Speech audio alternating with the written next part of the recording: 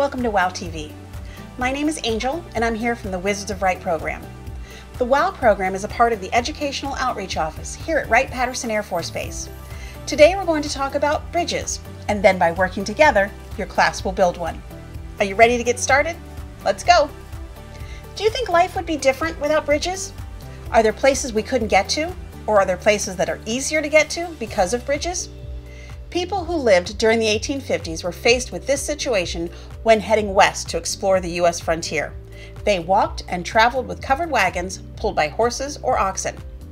Often, they would either have to cross streams or rivers or travel many miles out of the way to find a good place to cross.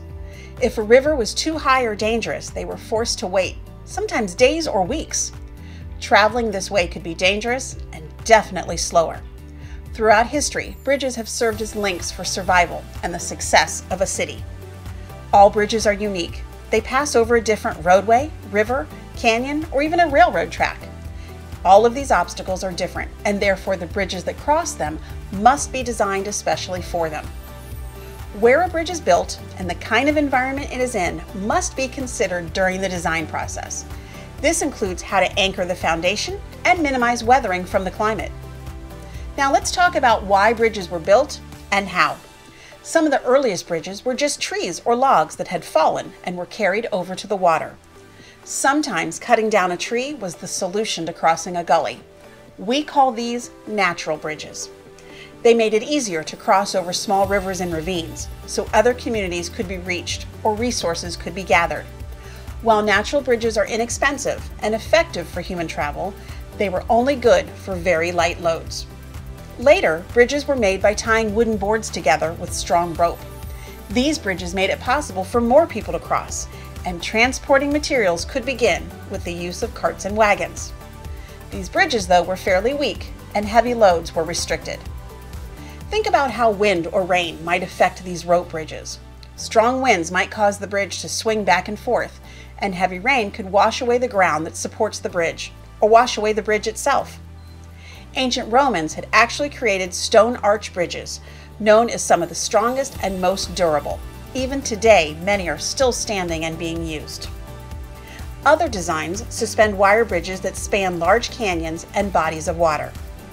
Today, the use of stronger materials like steel, concrete, and cables allows the construction of even larger bridges capable of supporting many more automobiles. Bridges are designed by civil and structural engineers.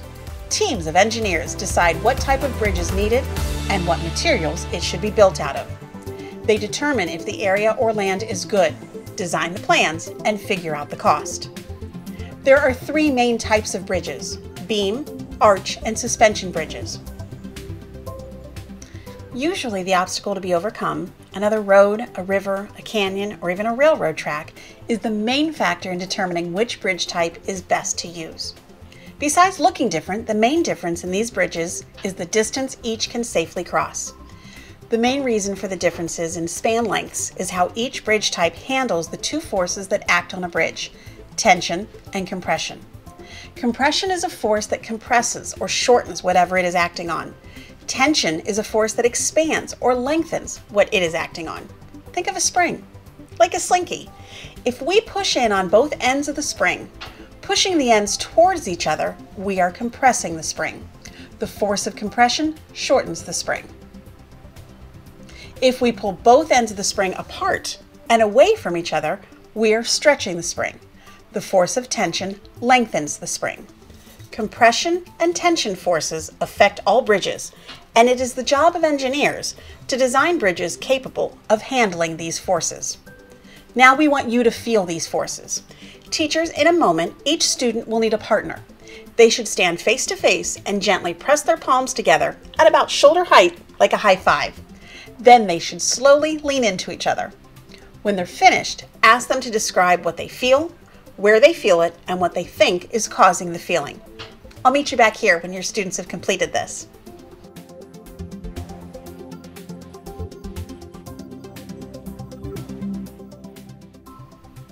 Now, let's feel tension. Teachers, have the partners stand and face each other again. Have the pairs grab hands and gently lean away from each other. When they're finished, again, ask them to describe what they feel, where they feel it, and what they think is causing the feeling. I'll meet you back here when they've completed this.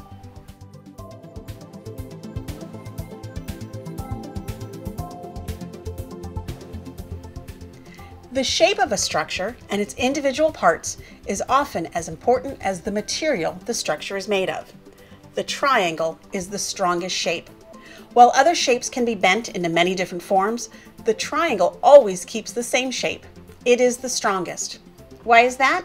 Well, the reason is because all of the other shapes, all of the angles can change. However, in the triangle, the angles cannot change. The angles are fixed. 3 sides and 3 angles, and each one is fixed by the side opposite of it. As you build your bridge, look for all of the triangles. Now that you've learned a bit more about bridges, it's time for your class to build one. Teachers, you have a complete set of directions in your binder. We've also added these directions at the end of this video if you need it. The bridge will be built on the floor and then placed onto desks or sturdy chairs so everyone can crawl through it. This might be a great time to take some pictures. The bridge shouldn't go anywhere, but it's always a good idea to have someone stationed on the ends just in case. Teachers, once everyone is settled down, you can then review the reasons for bridges, kinds of bridges, compression and tension, structural shapes, and why triangles are strong. Now it's time to build your bridge. Remember, you are engineers working as a team to solve a problem.